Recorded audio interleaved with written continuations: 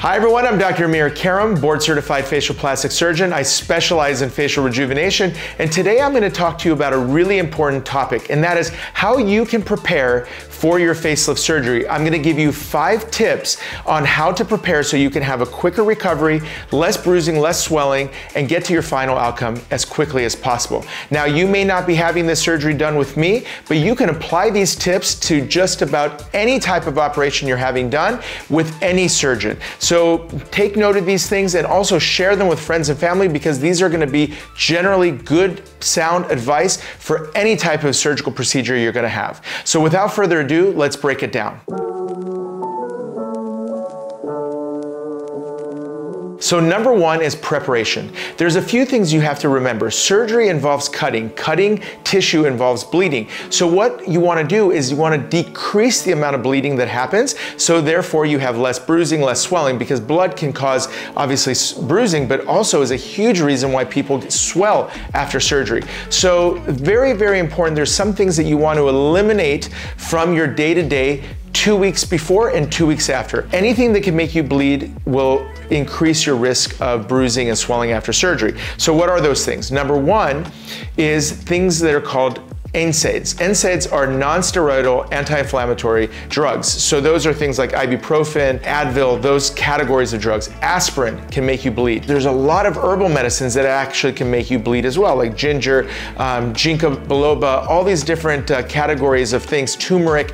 So what we tell our patients is for 2 weeks before surgery and 2 weeks after, get off all of your normal vitamins and herbs, and we're gonna organize you on what we need you to do before surgery. Alcohol, believe it or not, can make you bleed. Now, there's also, if you're having facelift surgery, there's a big one, and that is smoking. Smoking, the nicotine actually in smoking can cause what's called vasoconstriction, which is a shrinking of the blood supply. When that blood supply gets shrunk, what ends up happening is the tips of the skin flap that we're raising as part of the facelift can become devoid of blood, and as a result you could have necrosis. And if you've never seen that before, definitely want to avoid that. The image of that should be enough to scare you into stopping smoking before a facelift surgery. So smoking is a huge one, and here's the caveat. You actually need to stop smoking 6 to 8 weeks before a facelift surgery. So if you're listening to this and you're planning on having a facelift, it's really, really a good excuse to stop smoking altogether, because once you stop it for 6 to 8 weeks, you're pretty much home clear for quitting smoking altogether. But you want to make sure that you stop smoking 6 to 8 weeks before and for at least a month or so afterwards. Very, very important. Now, here's the caveat to that. It's the nicotine. So if you think you're going to stop smoking, but you're going to take nicotine gum or patches, etc., vaping, all of it includes nicotine, that's the culprit. Even 1 or 2 cigarettes during that period of time can put you at much higher risk for skin flap necrosis. So that's that.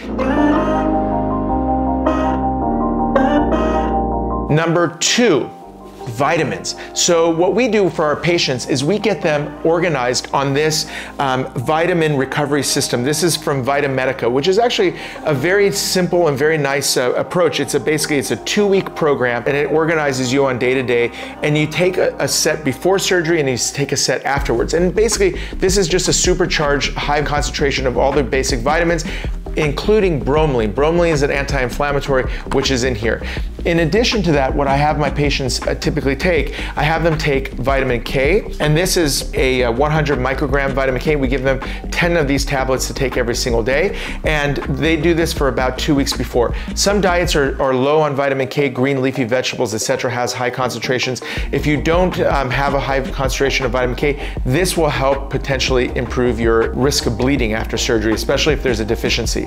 The second is Arnica montana. Basically, Arnica is a anti-inflammatory, decreases bruising, decreases swelling. So patients will start to take this just a few days before their procedure and for about a week or so afterwards. Again, this is all part of a kit that we give our patients surgically, but you can always get this outside of your surgeon's practice. So number 3, elevation. So when you are sleeping, if your head is flat, Just like any other surgery, if your affected body part is below your heart, you're gonna end up swelling a lot. You're gonna bring a lot of blood flow to those areas. So you wanna basically make sure that you're sleeping elevated, a couple pillows, a wedge, or if you have one of those beds in our recovery homes that we put our patients in post-operatively, we have beds like those therapeutic beds that actually elevate them, but you can either use pillows, wedges that you can buy from Amazon, etc. But you wanna be slightly elevated. You want your heart to be below your head, so that way the blood flows downward. And that's a really important thing to decrease swelling and fluid retention post-operatively. Number 4 is icing. Now, icing in the first couple days is really important, but there are some caveats to that.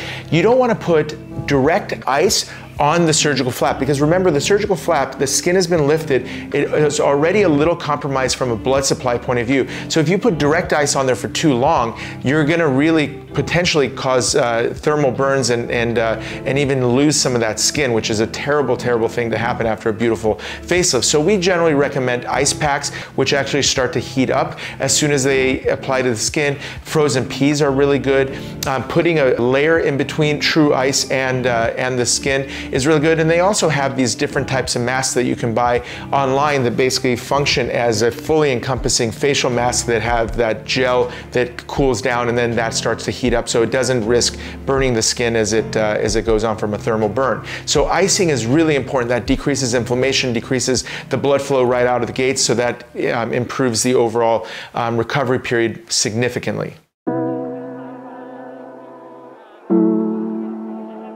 Number 5, and this might be a little counterintuitive because I'm going to say two different things here. One is I'm going to tell you that you should really, really take it easy, meaning just chill for at least 2 weeks after the surgery.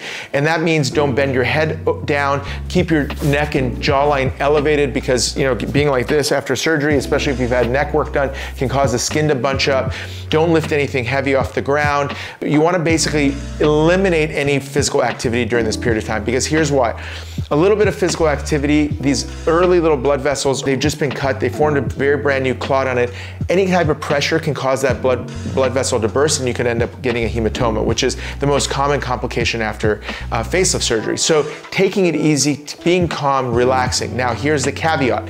I don't want patients to be laying down all day long or even laying in a bed all day long, because when you're sitting straight in a couch or sitting upright, blood flow, lymphatics, all of that is starting to drain downward. And that keeps the blood from sitting in the face, from the fluids from sitting in the face. When you're laying down, same as the point I made with the elevation, you're gonna end up being more and more swollen. So there's been lots of studies that have been done, especially in the rhinoplasty literature, that shows sitting upright is the best position to be in after surgery. So keep that in mind. Sit upright after surgery. Don't lay down. A lot of people think resting is the same as laying in bed. Not a good idea.